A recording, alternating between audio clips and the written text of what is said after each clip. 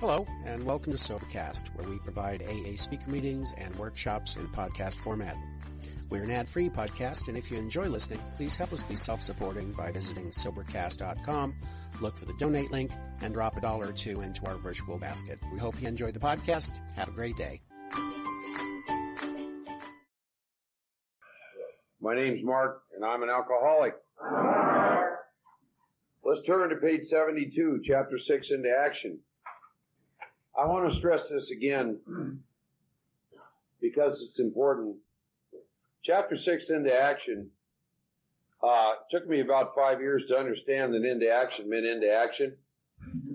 And there are 7 steps in these pages, about 17 pages.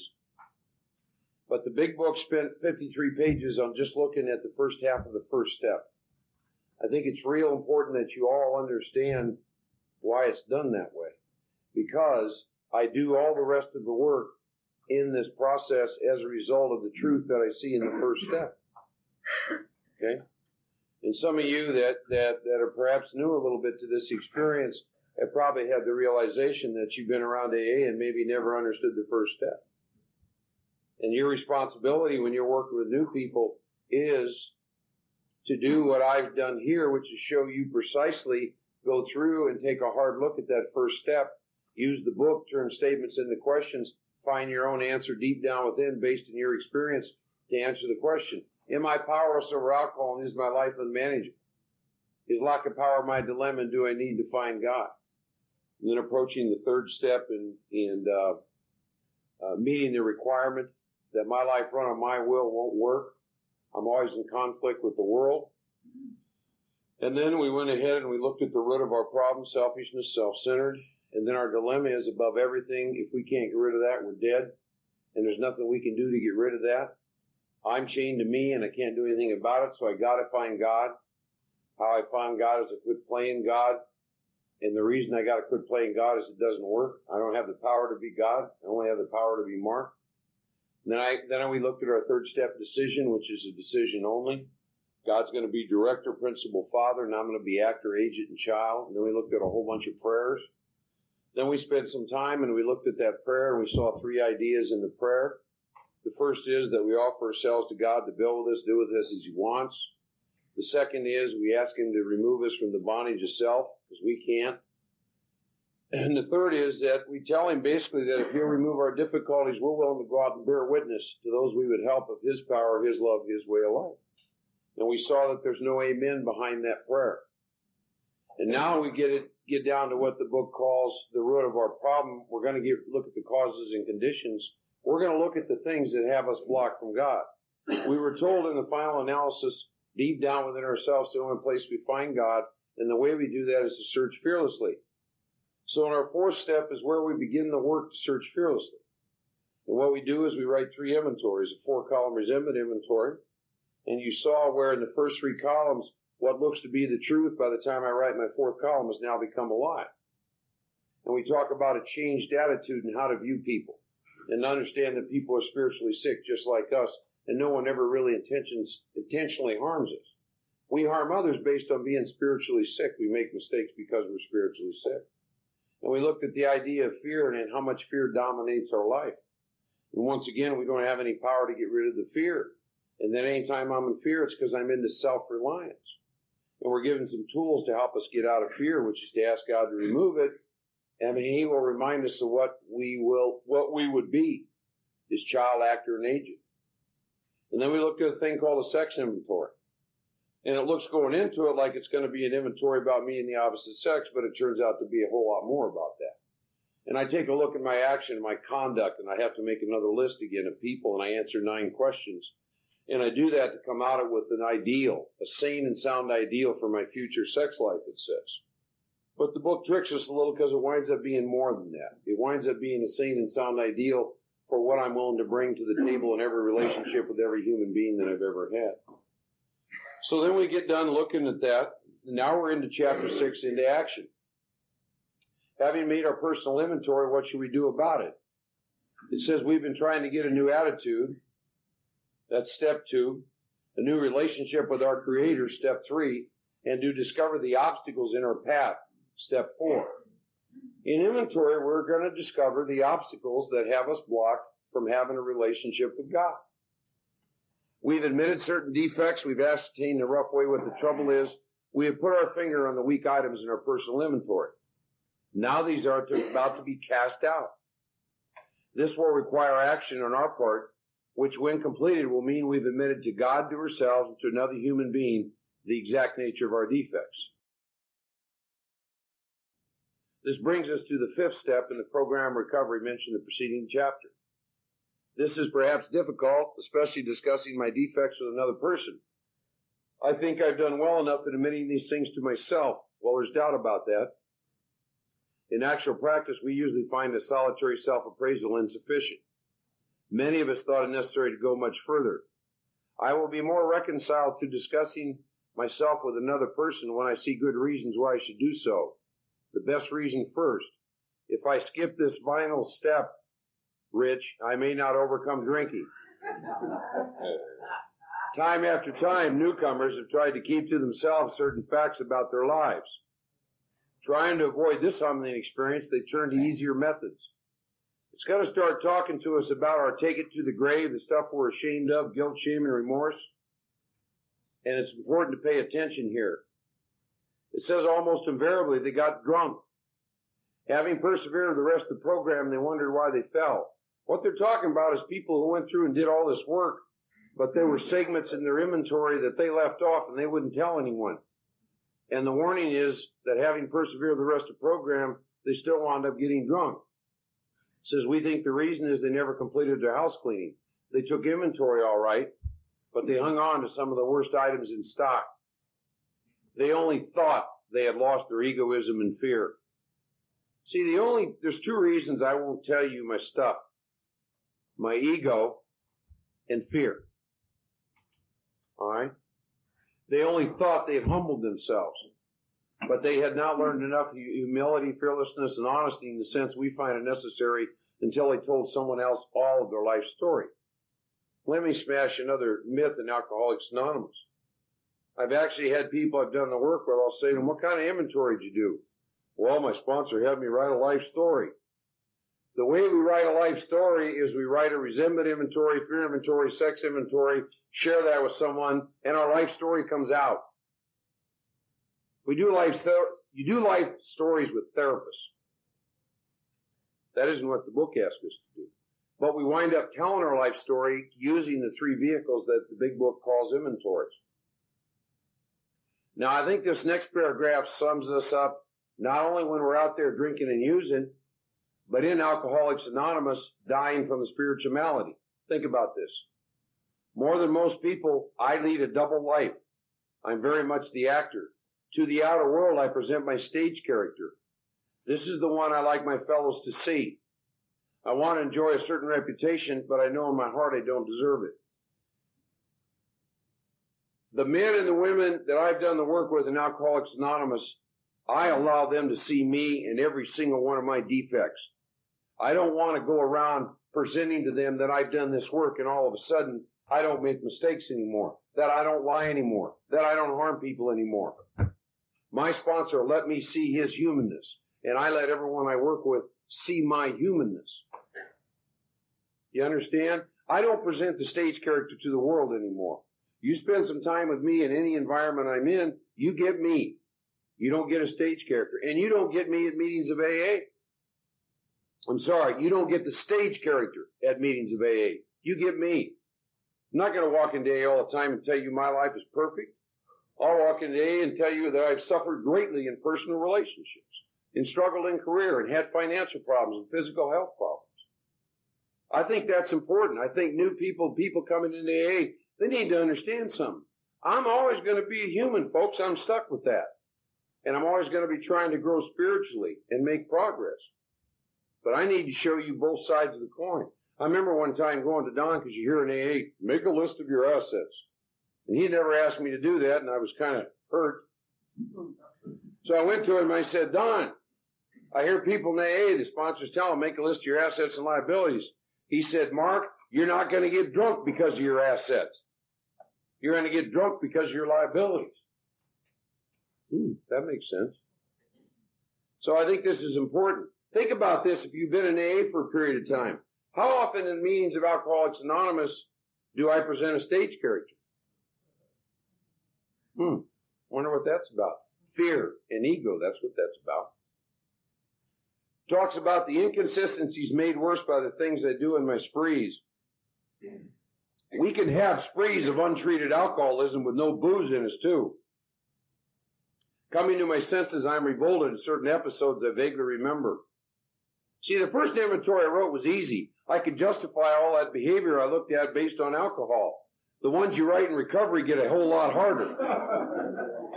I'm going to meetings carrying this message talking about God, and I'm screwing this person over. They get a lot harder to look at. You see? These memories are a nightmare. I tremble to think someone might have observed me.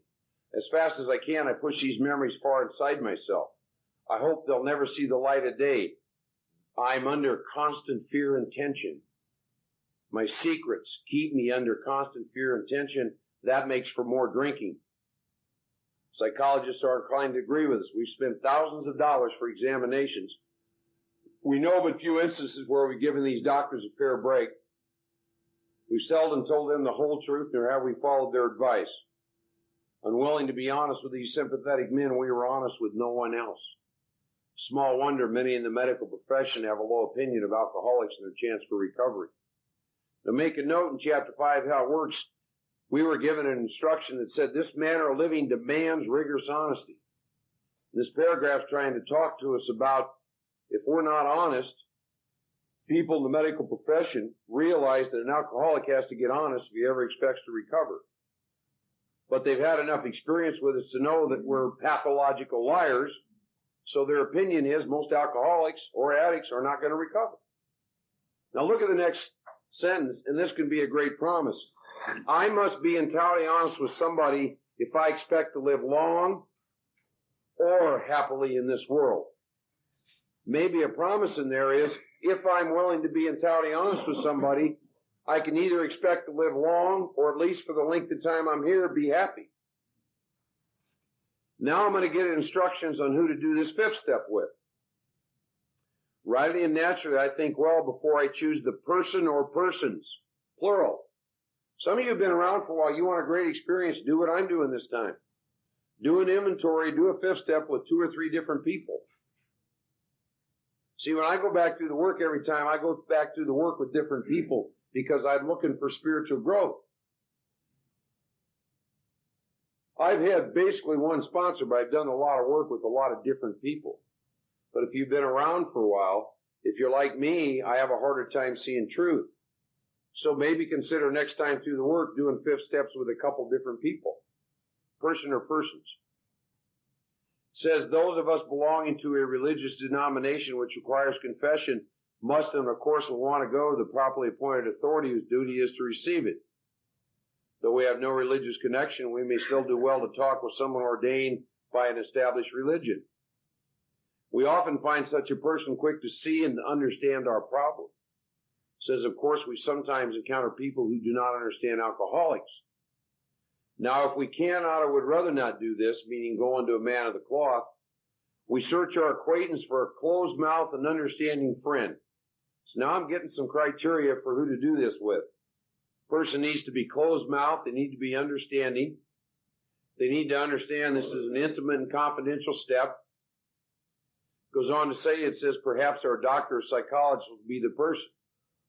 It may be one of my own family, but I cannot disclose anything to my wife or parents which will hurt them and make them unhappy. I have no right to save my own skin at another person's expense. Such parts of my story I tell to someone who will understand yet be unaffected.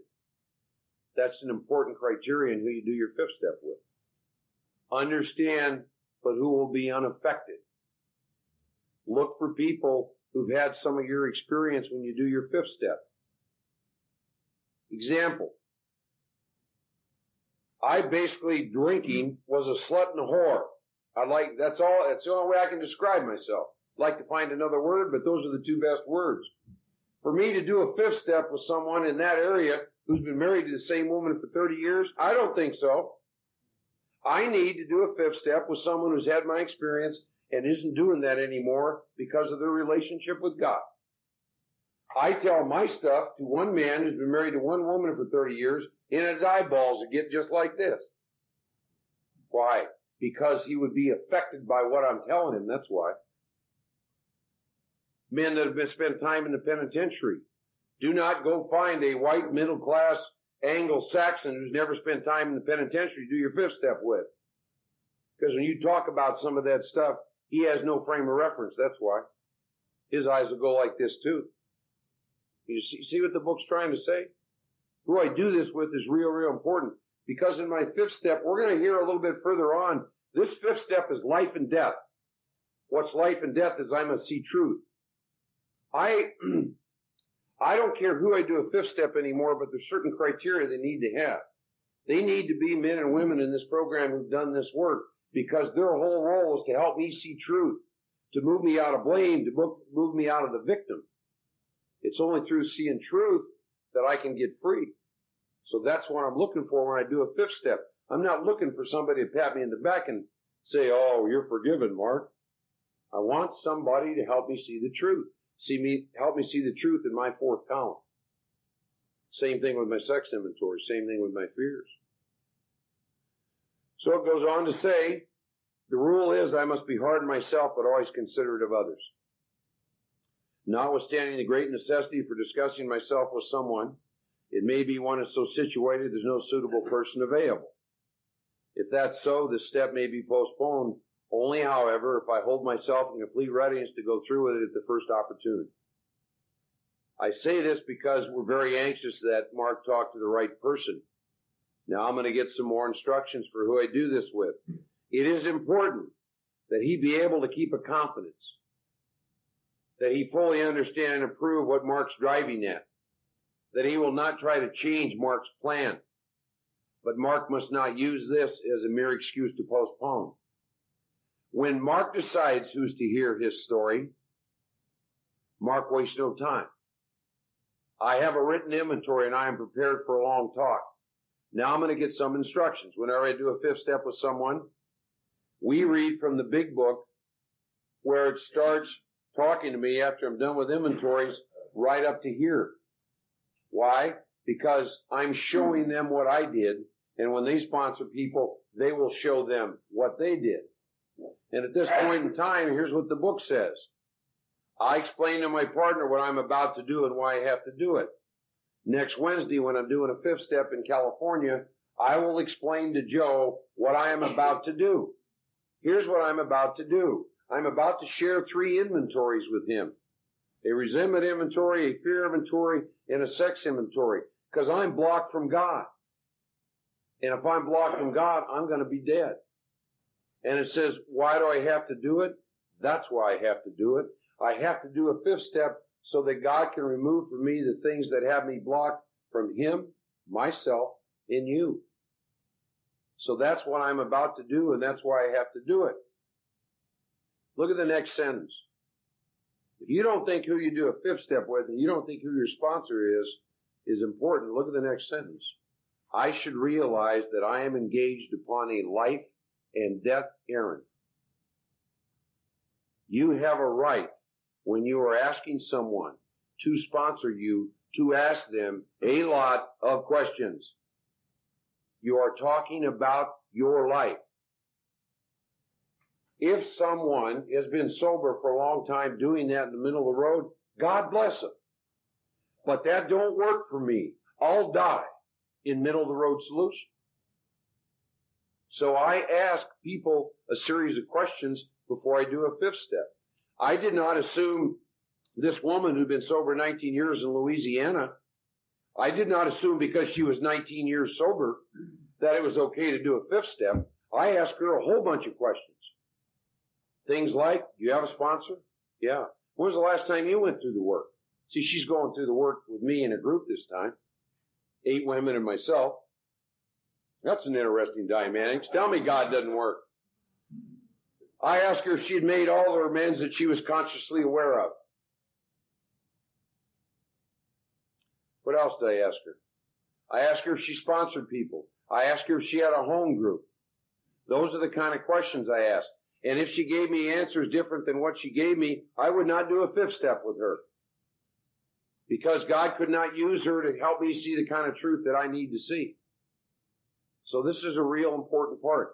Who you do the work with is critically important. This is my personal opinion. Every single problem in the fellowship today can be solved by great sponsorship. There's in that circle and triangle. When the three legacies were passed down to Alcoholics Anonymous, from everything I can tell, the order in which they were passed down was number 1 was individual recovery. Number 2 was the unity, and number 3 was service. You know why? If I'm not in individual recovery, all I'm taking to my home group is all my defects of character. I'm not taking recovery. Now I got sick groups. Sick groups can't be of service. So the most important key piece is my own individual recovery. And since I can't go through this work on my own, and I want to go through with someone, I'd like to make sure it's someone who's done this work and not middle of the road solution. Goes on to say, most people approached in this way will be glad to help. They'll be honored by our confidence. So I pocket my pride and go to it, illuminating every twist of character and every dark cranny of the past. Now, I'll just share with you how I do a fifth step. I will have the person reading the fifth step to me give me the first column, the second column, and the third column. I always have a notepad. I ask God to help me show them see truth. When we're done looking at the first 3 columns, which they perceive to be truth, I take the first resentment inventory and I go back and I review that page and a half of instructions before you move into the fourth. And I do that one time and one time only. My sole function in that fifth step around resentments is to help them see where they're at in the fourth column. Where are they at fault? And to get free of all those resentments. That's my role. That is my sole purpose. When I'm done with that, we read the instructions on the fear inventory, and then I have them read the fear inventory. All the fears and why they have the fears. And then we get to the sex inventory, and we read the instructions out of the book, and then I have them tell me their sex inventory. And then out of that, we're looking for some sane and sound ideals to come. Now, I told you something. When someone wants to give you inventories other than what's in the big book, to ask them the question, if I use your inventory, will I get 7 promises that have been experienced by millions of people? Here's the promises. We never talk about these in the fellowship. They are some of the most powerful in the entire book. It says, once I've taken this step, withholding nothing. Highlight withholding nothing. That's take it to the grave stuff. I am delighted. First promise, I can look the world in the eye. Second promise, I can be alone at perfect peace and ease. Third promise, my fears fall from me. Fourth promise, I begin to feel the nearness of my Creator. Fifth promise, I may have had certain spiritual beliefs, but now I begin to have a spiritual experience. In the big book of Alcoholics Anonymous, we do not begin to have a spiritual experience until we do a fifth step. If you've never done a fifth step, you are not having a spiritual experience. You are having and operating on certain spiritual beliefs, which is why we're asked to say the prayer, God, give me your protection, abandon with complete protection.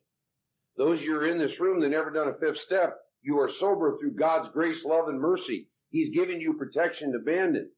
But I'll give you a little warning. A friend of mine shares. This is not in the book. Here's what he says. Once I see truth, I don't know how much longer grace is available to me. Meaning, once I've seen the truth in my first step and I've seen how this works, if I put this off, I don't know how much longer grace is available to me. You understand what I'm saying? Second step, I commence spiritual growth. I do not begin to have the spiritual experience till I have completed my fifth step. Fifth step. Quick little story about inventory for those of you who are going to balk at writing it, and we all will. But this helps me write inventory. How many of you got kids in here? Okay, almost all of you.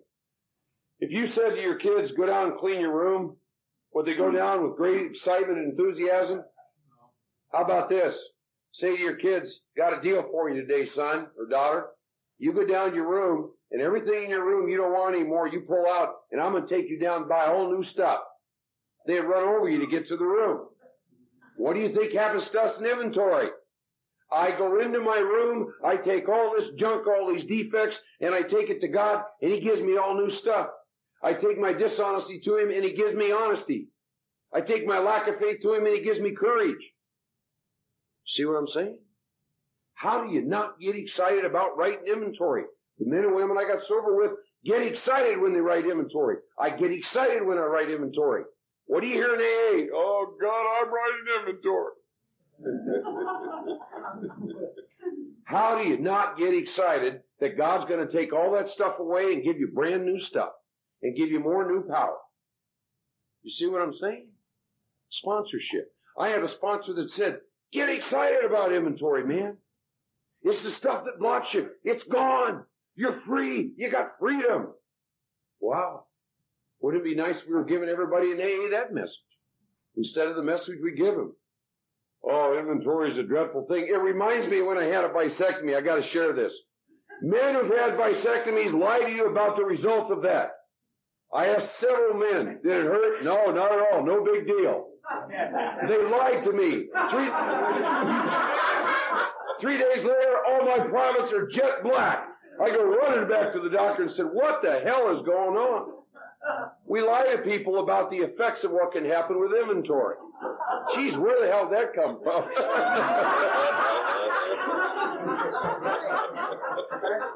Yeah.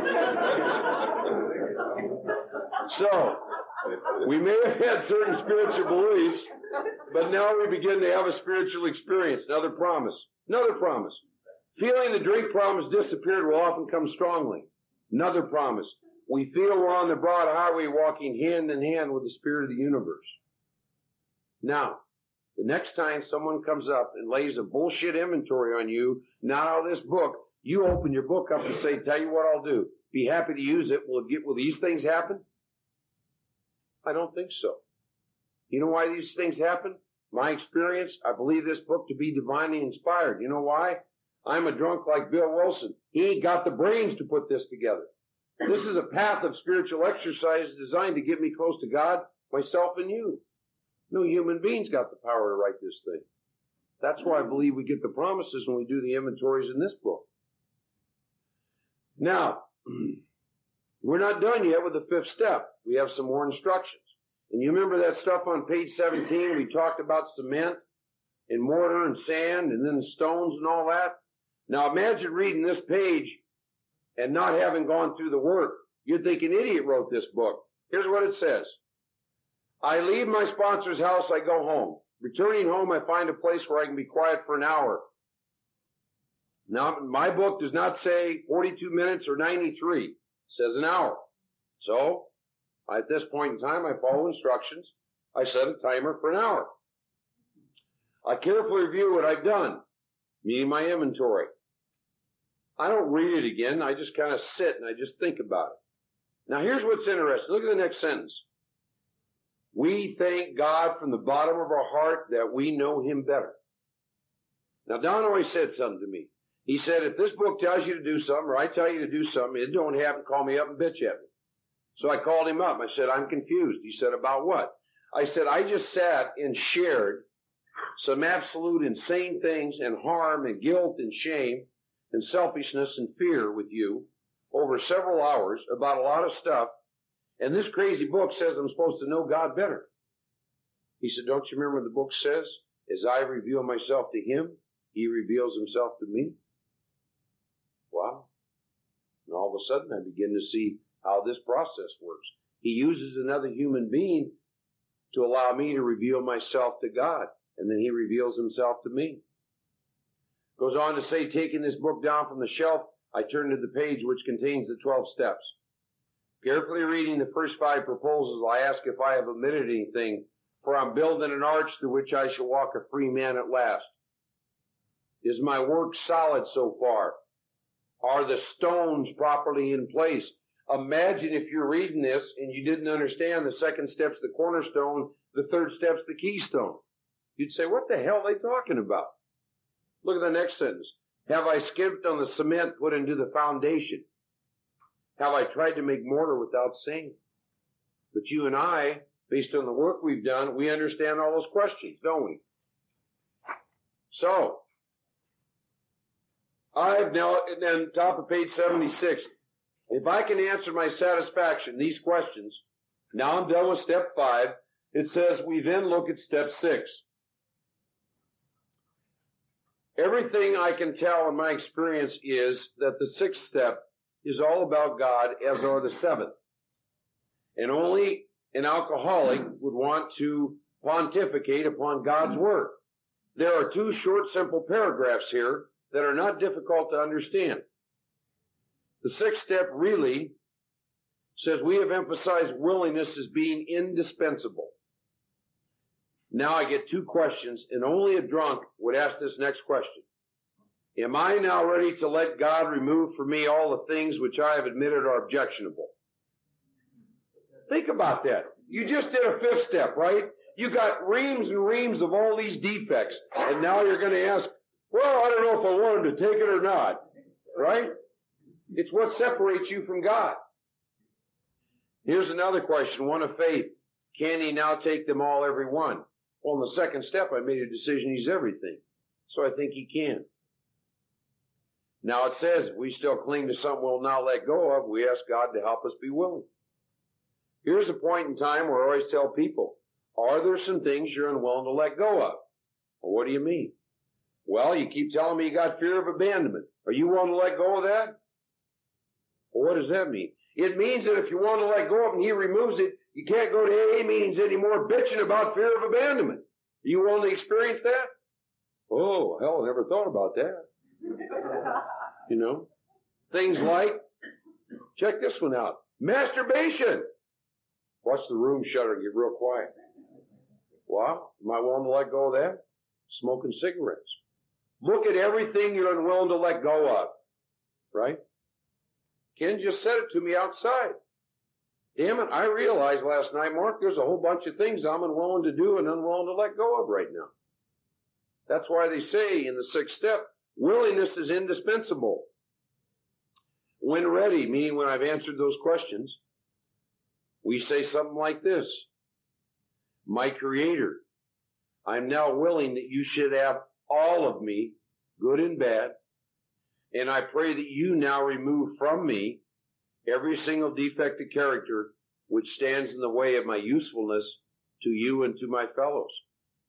Grant me strength as I go out from here to do your bidding. Amen. 3rd step prayer had no amen. The amen is behind the 7th step prayer. Says we have then completed step 7. Now at that time, one would think they would get a little rest. Not true. Book says now we need more action, without which we find that faith without works is dead. So it says, let's look at steps 8 and 9.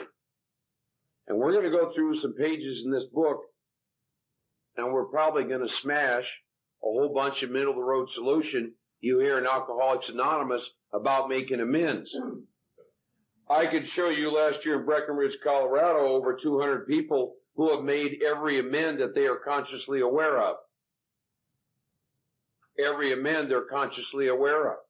There's a man sitting in this room that 11 months sober has finished every single amend that he is consciously aware of. It is possible to finish all of your amends. How much freedom do you want? So the book's saying, Mark, let's look at steps 8 and 9. We have a list of all the persons we've harmed and to whom we're willing to make amends. We made that list when we took inventory. All those names in my resentment inventory, all those names on my sex inventory. And then I do one other thing. I ask God to show me any other people I've harmed that are not on any of my inventories. And he always shows me some. Says, Mark, you made this list when you took inventory, when you subjected yourself to a drastic self-appraisal. Now we're going to go out to our fellows and we're going to repair the damage done in the past. We attempt to sweep away the debris which has accumulated our effort to live on self-will and to run the show ourselves. Here's a great cop-out for amends. If we haven't the will to do this, we ask until it comes. friend of mine tells a story I like. He's one of these guys that goes around doing guru shit every now and then, and in this group they can ask questions. So he shared one time in a meeting, he gets done, and he was talking about amend he had to make to a girl he was engaged to that he didn't want to make. And he made the mistake of saying in front of some other people that had done the work, I'm praying for the willingness to make this amend, and I'm asking until it comes. It hasn't come yet. And somebody from the audience says, is it possible? And he knew right away he was headed for trouble. He said, is it possible you're not praying for the willingness? He said, why, yes I am. I'm praying every day. He said, well, I'll have you think about something. He said, I submit to you that the day that you're willing to make this amend, you'll know it, and you'll know it very easily. He says, how's that? He said, you're going to hear a real strange noise. He said, what the hell are you talking about? He said, yeah, you're going to hear a real strange noise. He said, what's it going to sound like? He said, it's going to sound like this. That's you knocking at her door to make the amend. People in AA say, well, I haven't made any amends in 4 months. I'm praying for the willingness. No, I agreed at the beginning to go to any lengths for victory over alcohol. We're going to be reminded of that in the next sentence in squiggly lines. Book tells us 3 times, Mark, are you willing to go to any lengths for victory over alcohol? Let me comment on that. There's not very many people in AA you can walk up to and ask them this question and get an answer. What does it mean to be willing to go to any lengths for victory over alcohol? I can give you that answer. It means go from the title page to 164 and do everything it says. That's exactly what it means. And in steps 8 and 9, they remind you in squiggly lines what you agreed to, Mark. Now, Don gave me an exercise, and I'd never seen him give me something out of the book. Once I got done with all this list, he said, Mark, for simplicity's sake, get some 3x5 cards, take every single amend, and put it on the 3x5 card. Put the name, address, phone number, all relevant information. And then in the right-hand corner, I want you to do something. I want you to go through and visualize yourself making an amend to every person. And if it feels comfortable, put a plus. And if it feels uncomfortable, put a minus. Now, I knew Don didn't tell me to do some stuff out of the book, and I didn't know where he came up with that. Well, he came up with that in the next sentence. Probably, Mark, there are still some misgivings. Misgiving means I'm uncomfortable making the amend. So I did that. Here's what it says. As I look over the list of business acquaintances and friends I have hurt, I may feel diffident about going to some of them on a spiritual basis. Let us be reassured. To some people, we need not and probably should not emphasize the spiritual feature on our first approach. We might prejudice them. At the moment, we are trying to put our lives in order. But this is not an end in itself. Our real purpose is to fit ourselves to be a maximum service to God and to the people about us. It is seldom wise to approach an individual who still smarts from our injustice to him and announce we've gone religion. In the prize ring, this would be called leading with the chin. Why lay ourselves open to be called branded fanatics or religious bores? We may kill a future opportunity to carry a beneficial message, but our man is sure to be impressed with a sincere desire to set right the wrong. He is going to be more interested in demonstration of goodwill than in our talk of spiritual discoveries. Demonstration of goodwill, if I owe the money and he asks me to pay it back, I pay it back. You're going to find in the amends that the big book covers every kind of amend that you have to make. Financial, family, business, the people we hate, criminal offenses, everything we've ever done, any category, the big book is very specific about how to make that amend. You hear this in meetings, some of you probably heard this, where it talks about when I make amends, I shouldn't do so if I'm going to harm others. And I've heard people say in AA, I'm others. Bullshit. That isn't in these pages. Nowhere.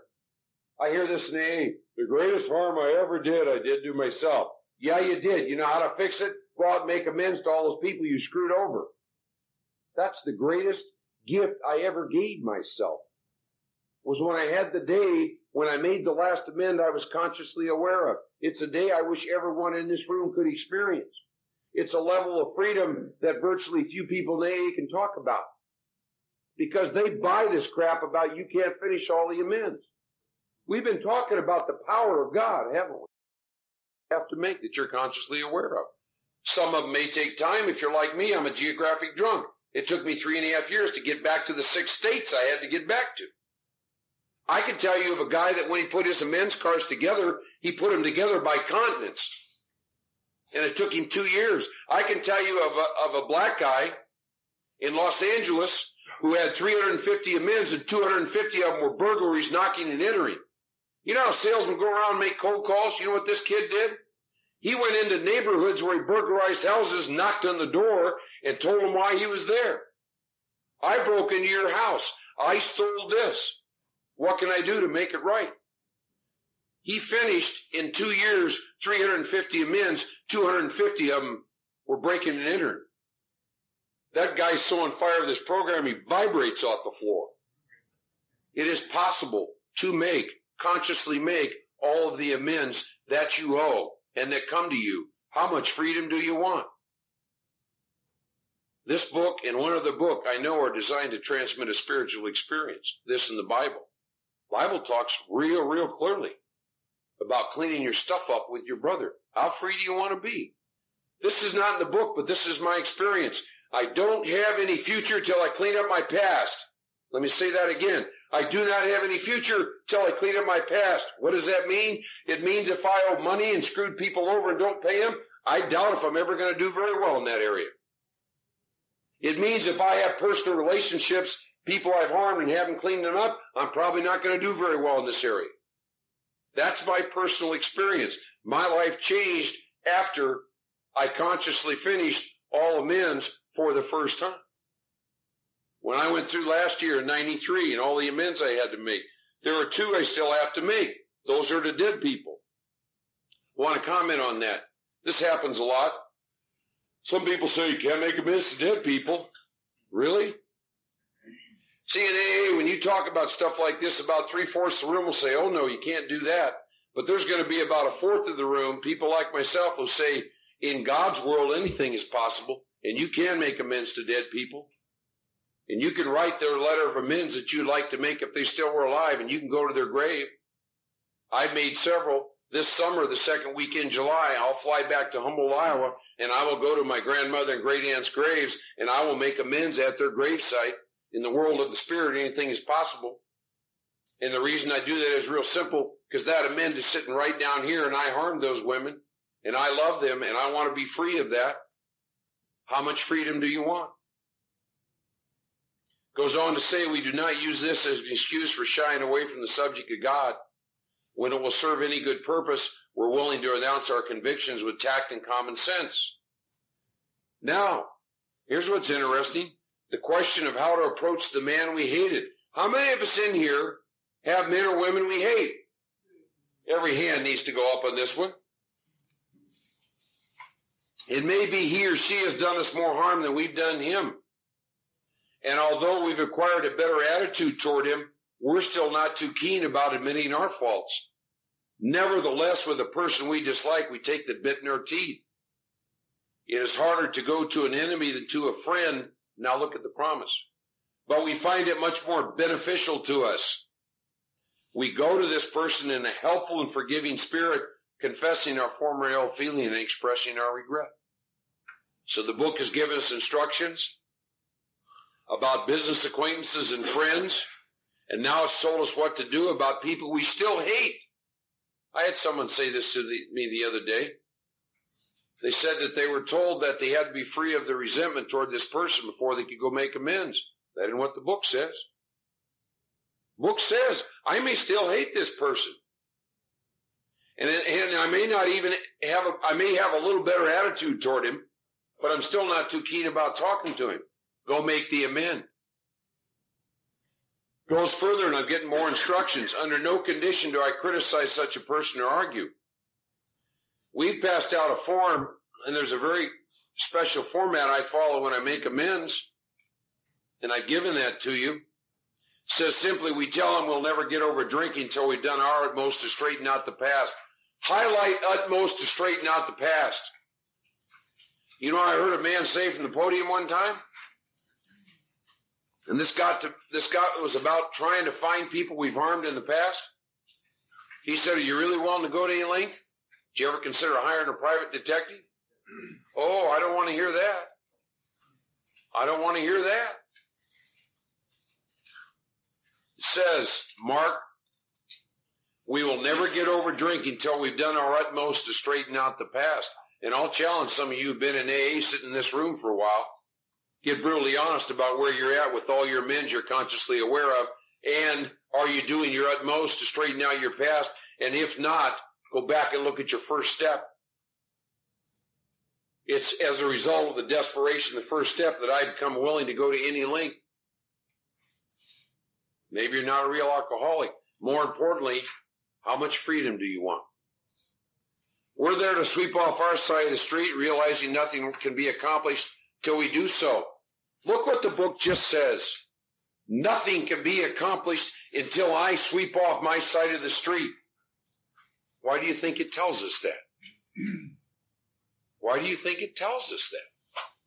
Because we had to search fearlessly in steps 4 through 9 and turn our will and life over to the care of God. I'll submit something to you. Those of you in this room, when you leave here, if you continue through this work, from the day you finish your last amends within 1 year, what will happen in your life will blow your mind. From the day you finish your last conscious amend, you track 12 months down the road, and what will happen to you will blow your mind. How much freedom do you want? His faults are not discussed. We stick to our own. If our matter is calm, frank, and open, we'll be gratified with the results. My experience is what happened from this next sentence. 9 cases out of 10, the unexpected happened. Amends I thought would be horrendous went great. Quite frankly, when I look back, the worst experience I ever had, of course, for me, that just means it didn't turn out the way I wanted. Going into it, when I looked at my card, I write how I've harmed these people and where I'm at fault, and I say a prayer and go make the amend. I didn't see much harm. This lady looked me dead in the eye and said, I don't ever want to see you again. I think that's real nifty. You're sober. I don't want you ever talking to anyone in my family again. And I left. Went whining to Don. He said, did you do what the book asked you to do? Yeah. Then he said, you cleaned off your side of the street, Mark. That's all the book asked you to do. Now you need to follow what she told you to do. Goes on to say, sometimes the man we're calling upon admits his own fault, so feuds of years standing melt away in an hour. Rarely do we fail to make satisfactory progress. Our former enemies sometimes praise what we are doing and they wish us well. Occasionally they will offer assistance. It should not matter, however, if someone does throw us out of his office. We've made our demonstration, done our part. It's water over the dam. Now, next paragraph deals with owing money. Never understood. You don't have to be a rocket scientist to understand this next paragraph about owing money. I have guys come to me and said, I don't know what I'm going to do about these financial amends. Well, I don't know. Maybe they're writing your book change. Let's see what the book says. Most alcoholics owe money. We do not dodge our creditors. Okay, so I'm not going to run from creditors anymore. Telling them what we're trying to do, we make no bones about our drinking. They usually know about it anyway, whether we think so or not. Nor are we afraid of disclosing our alcoholism on the theory it may cause financial harm. Approached in this way, the most ruthless creditors will sometimes surprise us.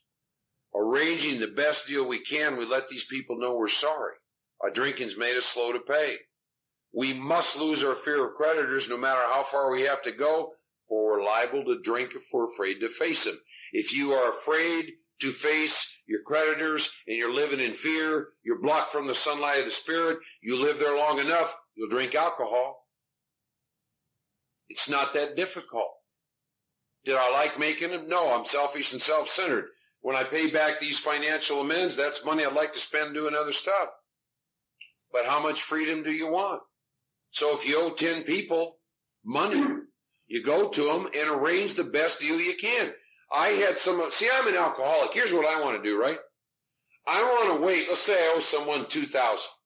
I want to wait till I can walk in there with $2,000 in crisp $100 bills and throw it down. God forbid if I sit across and tell you that I can only pay you $10 a month for the rest of my life. But the book says I arranged the best deal I can. That's what I did. Some of those amends I had to make, they were $10 a month. I make it. It's real clear what I do around my financial stuff. Now, once again, I told you this book would cover every single area. The next area of amends are areas where we committed a criminal offense. It says perhaps we committed a criminal offense which might land us in jail if it were known to the authorities. We may be short in our accounts and unable to make good. We've already admitted this in confidence to another person, but we are sure we would be imprisoned or lose our job if it were known. Maybe it's only a petty offense such as padding the expense account. Most of us have done that sort of thing. Ooh. Maybe we're divorced and we've remarried, but we haven't kept up the alimony, number one. She's indignant about it and she has a warrant out for our arrest. That's a common form of trouble too. Next paragraph has got a lot of instructions about amends. Although these reparations take innumerable forms, there are some general principles we find guiding. Highlight this paragraph. Reminding ourselves we have decided to go to any lengths to find a spiritual experience, we ask that we be given strength and direction to do the right thing, no matter what the personal consequences may be. We may lose our position or reputation or face jail, but we are willing, we have to be, we must not shrink at anything. That's a pretty powerful paragraph, isn't it? Now, I'm also given instructions. Example, you were out there ripping and roaring, drinking and single. Now you come into AA, you get married, have a child. You're dying of untreated alcoholism, and God forbid, go to a meeting where some spiritual gunfighter's at. Walk up to him and make the mistake of asking him to do you the work with you. So you do the work up to this point in time. Now you owe a bunch of money, or maybe you got a criminal offense, but now you got a wife and child involved. So the root of my problem is I'm selfish and self-centered. So I need to use some discretion and think, because this wife and child are now going to be affected by my financial amend, right? So now the book's going to give me instructions about that. It says, usually, however, other people are involved. Therefore, we're not to be the hasty and foolish martyr who would needlessly sacrifice others to save himself from the alcoholic pit. A man we know had remarried. Because of resentment and drinking, he had not paid alimony to his first wife. She was furious. She went to court. She got an order for his arrest. He had commenced our way of life. He had secured a position and was getting his head above water. It would have been impressive heroics if he walked up to the judge and said, "Here I am." So it says we thought. That meant he went and talked to somebody in the fellowship. We thought he ought to be willing to do that if necessary, but if he were in jail, he could provide nothing for either family. So we suggested that he write his first wife admitting his faults and asking forgiveness. He did, and he also sent a small sum of money. He told her what he would try to do in the future. He said he was perfectly willing to go to jail if she insisted.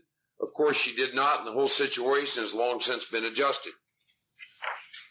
Now, I mentioned the Internal Revenue Service. When I got sober and did this work for the first time with a real sponsor, I had 7 years that I had not filed. The Internal Revenue Service does not like that. They like their money. So I went to a man, said, "I'd like to talk about this. I don't know what to do." He said, "Well, I would suggest the first thing you do is you probably go to a CPA and have them put those 7 years together.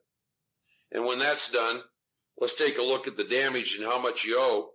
And then probably we need to sit down with you and your wife." So I did that.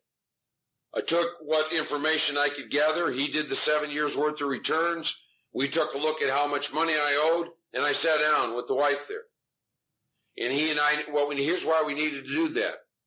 Because it was a lot of money, and it meant a lot of money out of my check was going to have to go to the Internal Revenue Service to make this amend. Yet she's now my wife, and she's going to be affected. So I needed to know how she felt about that. She had been around this thing long enough to know that if I didn't make these amends, I was going to drink alcohol and I'm blocked from God. And she said, I support you in what you're going to want to do. So I brought her in on it. I also didn't lead with the chin. I didn't walk into the IRS and say, here I am, help me. I went to a CPA and he did all that stuff. And he also gave me some wise instructions, which I'm glad he gave me. Like, Mark, once you do this, every now and then, just for grins, they're going to tap all your accounts. So if you never have over $50 in them and they tap it, don't worry about it. I've done that, been at meetings of AA. The IRS hit my account and took $2,000. Never happened to me. Why? Because I listened to a man in the program and I followed his instructions. And they did. Till I got that taken care of 2 times, they hit my account. So I don't lead with the chin. There are people in AA who've had to make every kind of amend known to man. Go talk to them. Particularly if other people are involved, you need to talk to them. Okay? Says before taking drastic action which might implicate other people, we secure their consent. If we've attained permission, which I did, have consulted with others, which I did, ask God to help, and the drastic step is indicated, we must not shrink. This brings to mind a story about one of our friends. While drinking, he accepted a sum of money from a bitterly hated business rival, giving him no receipt for it. He subsequently denied having received the money, and he used the instance as a basis for discrediting the man. He thus used his own wrongdoing as a means of destroying the reputation of another. In fact, his rival was ruined. He felt he had done a wrong he could not possibly make right. If he opened that old affair, he was afraid it would destroy the reputation of his partner, disgrace his family, and take away his means of livelihood. What right had he to involve those dependent upon him? How could he possibly make a public statement exonerating his rival? Now, here's what he did. He followed instructions. After consulting with his wife and partner, he came to the conclusion that it was better to take those risks than to stand before his Creator guilty of such ruinous slander. He saw that he had to place the outcome in God's hands. The outcome of our men is in God's hands. Or that he would start drinking again and all would be lost anyway. He attended church for the first time in many years. After the sermon, he quietly got up and made an explanation. This would take some serious courage, wouldn't it? His action met widespread approval. Today, he's one of the most trusted citizens of his town. This all happened years ago. Now it's going to move into another area called domestic troubles.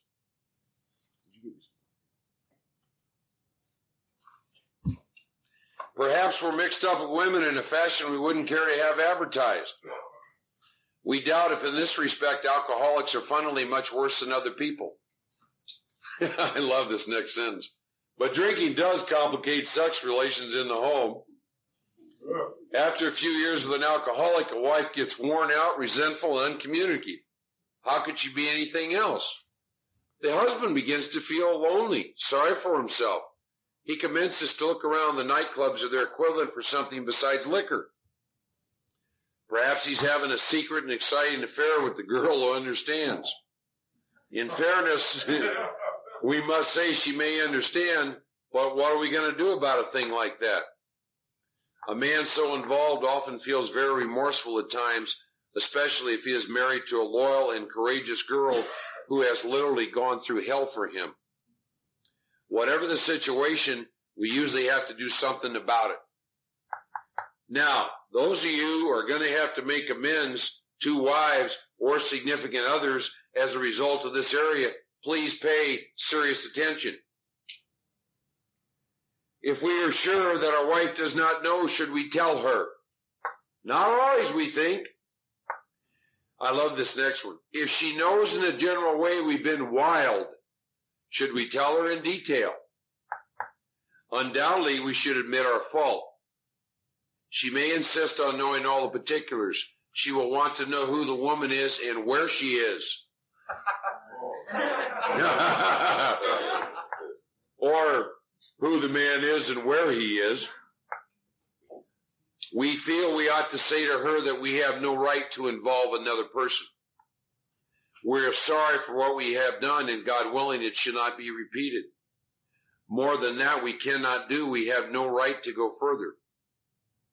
Though there may be justifiable exceptions, and though we wish to lay down no rule of any sort, we have often found this the best course to take. Our design for living is not a one-way street. It is as good for the wife as for the husband. If we can't forget, so can she.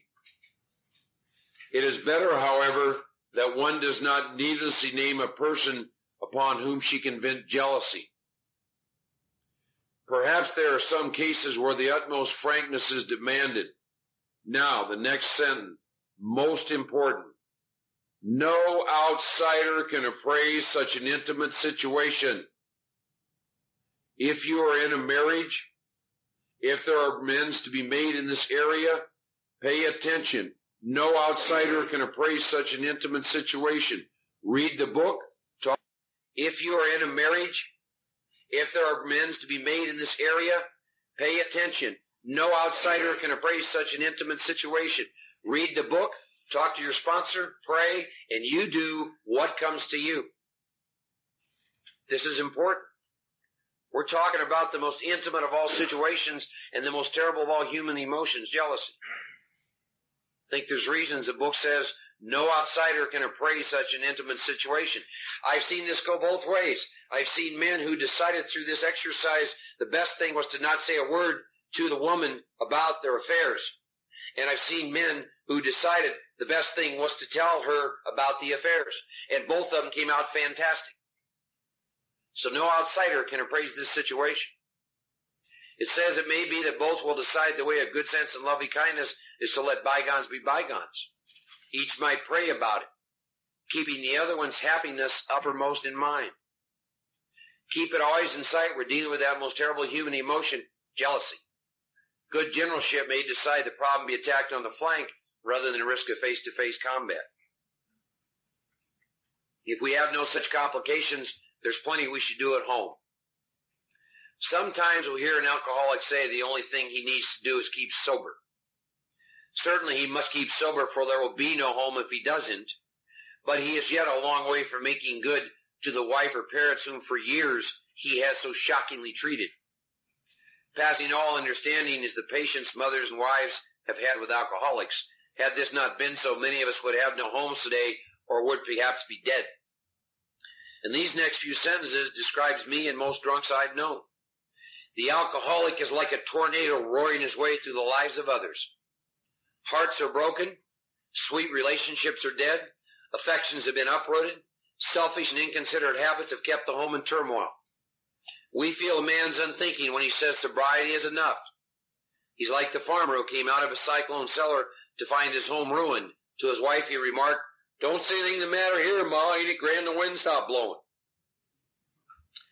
Page 83, and here's some real instructions that I can do on a daily basis for my family. For me, my family consists of my brothers and sisters in AA. So these are tools I can pick up in my daily meditation, in my interaction with them. Here's what it says. Yes, there's a long period of reconstruction ahead. We must take the lead. A remorseful mumbling, "We are sorry," won't fill the bill at all. Let me say that again. A remorseful mumbling, "We're sorry," won't fill the bill at all. Making amends is not about sitting across from someone saying, "I'm sorry." We passed out a form, and when I make amends, I follow the same procedure. And it comes out of the book. I'm in a 12-step program for recovery. I will never get over drinking till I've done my utmost to straighten out my past. In my relationship with you, this is where I was at fault. I borrowed this $500 from you, told you I would pay it back, and did not.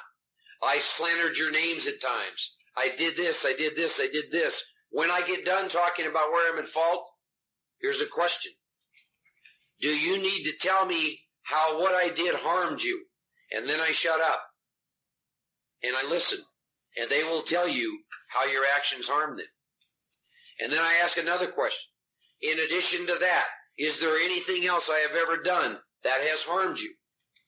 And they will sometimes said yes. Now that you've mentioned it, this and this and this. And then I ask the most important question of all. What can I do to set things right between us to balance the books? And I shut up. And they tell me. And if it's moral and if it's legal, I do it. Understand something about finishing amends. Finishing amends isn't just about the approach. It's about doing what's asked of you to do.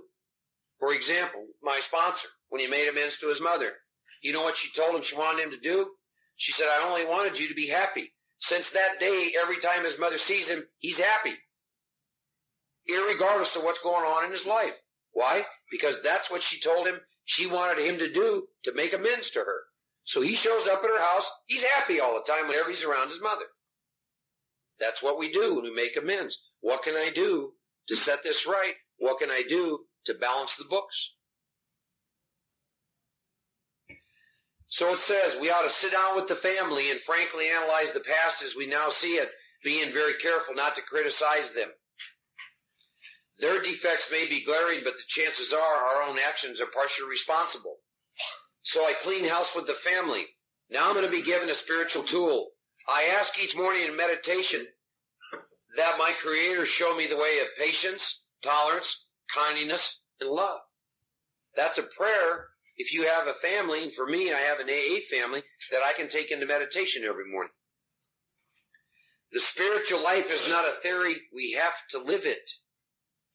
We have to live the spiritual life. It's not a theory. Unless one's family expresses a desire to live upon spiritual principles, we think we ought not to urge them. We should not talk incessantly to them about spiritual matters. They'll change in time. Our behavior will convince them more than our words.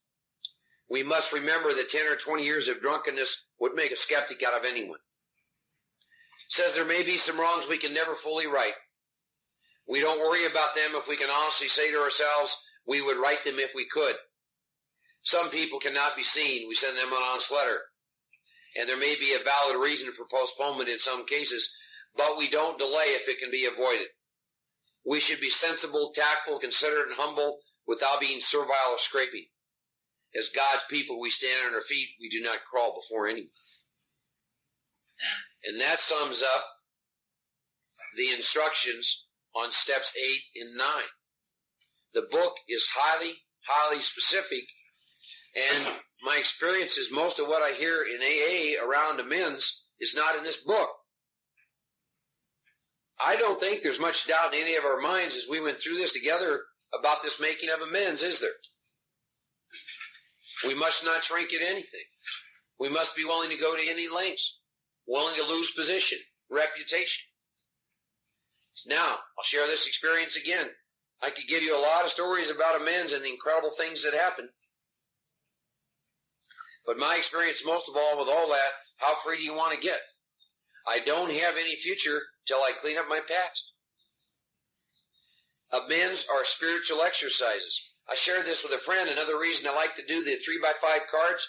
When I'm done, I put them in groups. Here's what the groups look like. Remember I said I put a plus or minus? I take all the minuses, the ones I don't want to do, and I put them here. All the pluses here.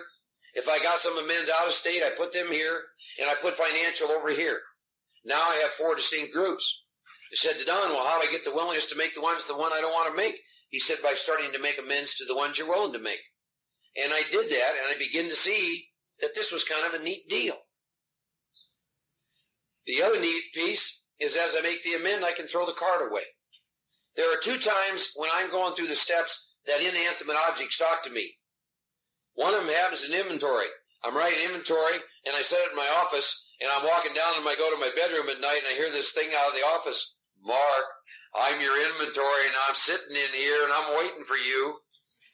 You ever had that happen with your inventory? It talks to you? Here's the other time. Here's why the amend cards are so neat. Those cards, 3x5 cards, you can carry with you. So you have them in your briefcase.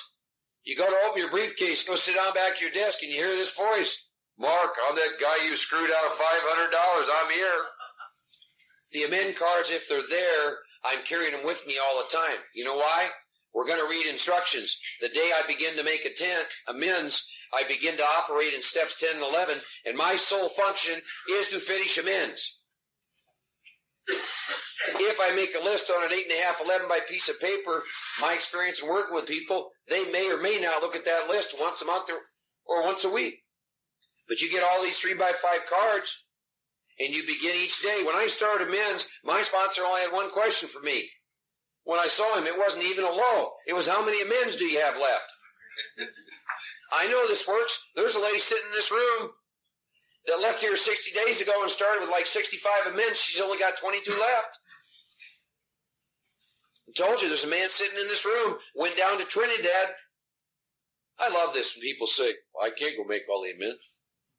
His story's like one of hundreds. Hopped a plane, spent his own money, went down to Trinidad and spent a month making every amend he was consciously aware of. I love this story. You guys will get a kick out of this. You know how they do amends on Trinidad because it's an island? When it comes time for amends, the sponsor comes and picks up the protege and takes him on every single amend. Wow. I'd love to have my sponsor with me. But think about that. That'd be kind of a neat deal. It is possible to finish all your amends. How much freedom do you want? Are you really willing to go to any length? There are levels of freedom in this program. And it does get down to, how much freedom do you want? You will have more of a future as you clean up the past. Because the things that have you blocked from God and other people get removed from you. Are amends easy? No. Are they fun? No. Are they rewarding? Absolutely. To get free from your past. There's nothing like it in the world. The day when you finish the last one. The absolute last one. And you know in your conscious memory, there's no harm left that you haven't attempted to clean up. Give you an idea, the book talks about I'll send out an honest letter. Here's what I do on amends from the past a long time ago. First of all, I try and find an address. If I can't find an address, I try and think, is there someone I know that knows them? If not, I can go to the library in the town I think they're living in and try and find them.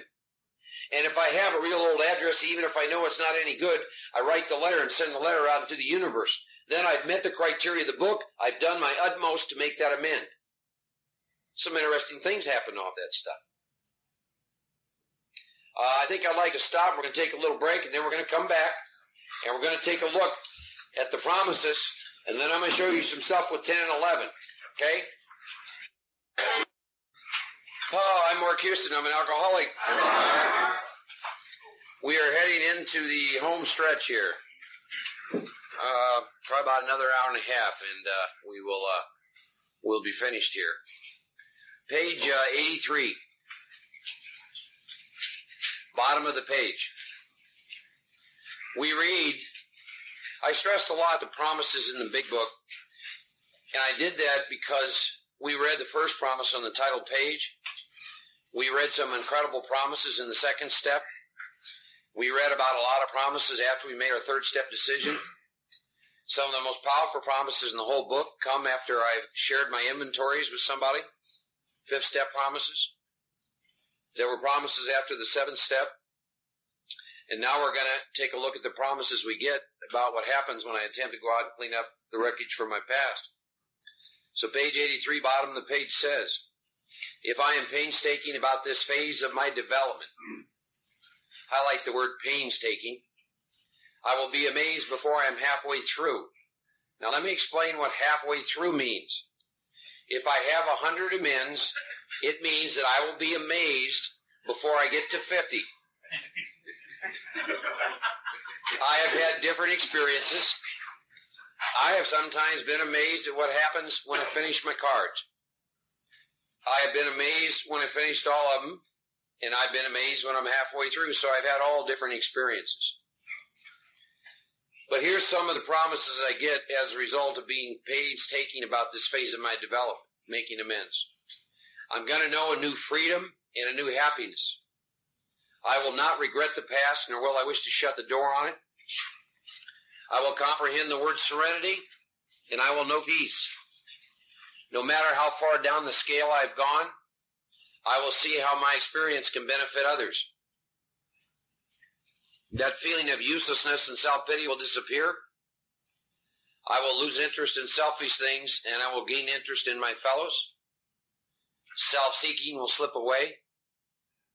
My whole attitude and outlook upon life will change. Fear of people and of economic insecurity will leave me. I will intuitively know how to handle situations which used to baffle me.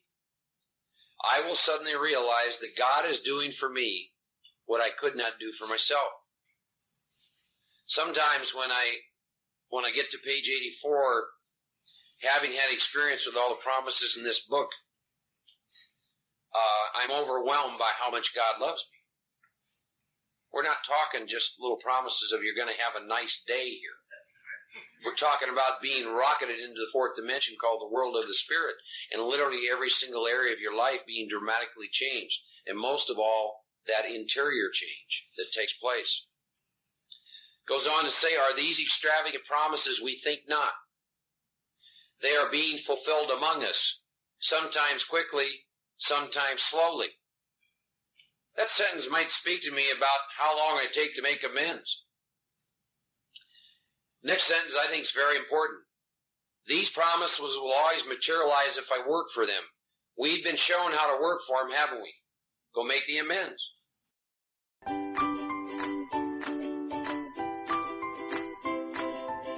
Thanks for listening. I hope you enjoyed the podcast. Sobercast is ad-free, and we'd like your help in order to keep it that way.